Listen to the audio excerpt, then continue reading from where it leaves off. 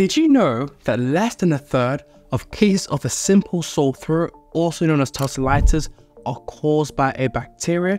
And also, around 82% of tonsillitis cases will completely resolve by themselves within 7 days without the need of any treatment.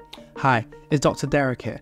I'd like to answer some burning questions about tonsillitis in today's video. So we'll talk about that white stuff at the back of your throat and the tonsils, and what that's got to do with whether you need antibiotics or not. Secondly, we can talk about how you actually know whether you need antibiotics or not for this condition.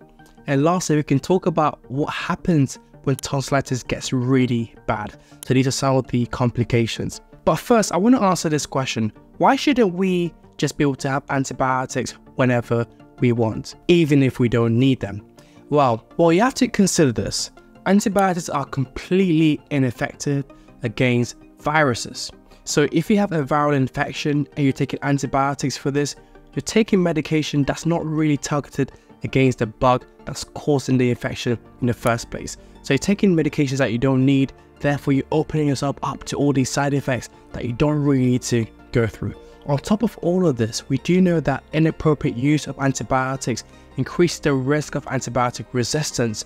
Eventually, when you do need antibiotics, these antibiotics will be a lot less effective for you. So current data in the UK shows that in the year 2021, there were 148 new antibiotic resistant infections in the UK alone each day. It's a really serious problem. So let's answer the question, what is that white stuff at the back of the throat?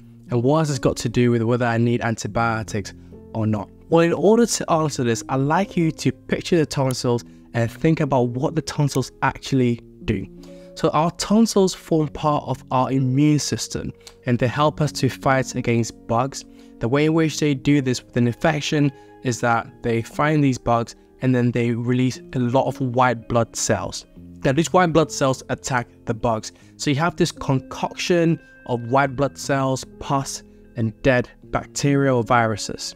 And when this occurs, you get this discharge of this white-like substances, which you can see in the back of the throat. So doctors will refer to this white stuff as exudate. Now this exudate can be caused commonly by our bacteria, one that's known as Streptococcus, but it can also be caused by our viruses, for instance, Epstein-Barr virus and our adenoviruses. So you can see here that the exudate can be caused by both viruses and bacteria. So this exudate alone doesn't mean that you need antibiotics. There's other factors in play that will aid this decision on whether your sore throat is caused by a bacteria. So what are these other factors? In order to answer this question, I'd like to take you back to the 1980s, where a study was conducted on a group of patients in an emergency department that attended with a sore throat.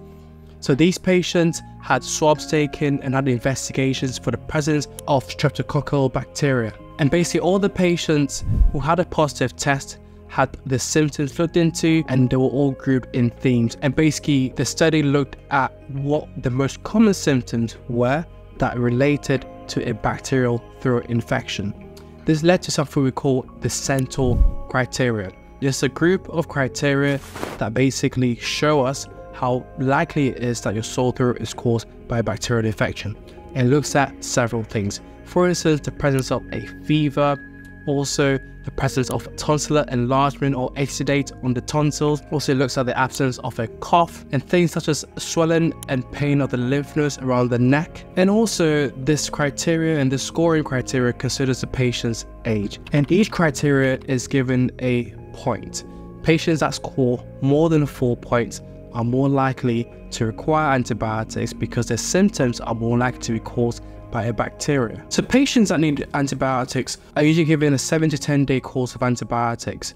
An example being phenoxymethylpenicillin, if not penicillin allergic. And if patients don't need antibiotics, which is the vast majority of cases, we then suggest simple self-care. So keep a really good fluid intake, the use of lozenges, and also there's local anesthetic sprays that you can use to the back of the throat that can help to numb and cool that sensation of discomfort. All right, guys, so it's 9 p.m. here. I've just finished a really busy shift. I had to send a 20-year-old female to A&E today. When she saw me, she had about a 2-week history of a really sore throat, and by the time she saw me, her voice was muffled, and when I looked into the back of her throat, the thing that's dangling down the middle of the throat, which you call the uvula, I'll put a picture somewhere on the screen, that was shifted onto one side, so I was having a lot of pus on her tonsils. Her temperature was really high, her pulse was high. I was really worried about her. So what I'm describing here is something known as a Quinsy. This is also known as a peritonsillar abscess. Sometimes you can get a pocket filled with pus that is between your tonsils and the wall of your throat. And this pus and this buildup of all of this gunk can cause these symptoms that we can see in my patient here. And this is a major complication of bacterial tonsillitis, and usually the patient is quite unwell, like the patient I saw that evening. These patients will likely require hospital input because the tonsils would need to be actually drained. So all that pus in the tonsils would need to be drained. Now, an important point to make is that a Quinsy, or a peritonsillar abscess, is quite a rare complication of tonsillitis and affects less than 1% of our patients. So I've answered some common questions that you may have about tonsillitis, but everything that I've said here won't truly make sense until you fully understand more about antibiotics and why it's so important that we're careful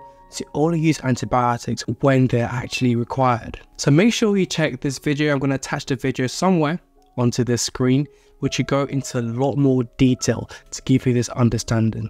As always, if you found today's video helpful, please leave a like and subscribe. And remember, I truly care about your health and I wish you the very best.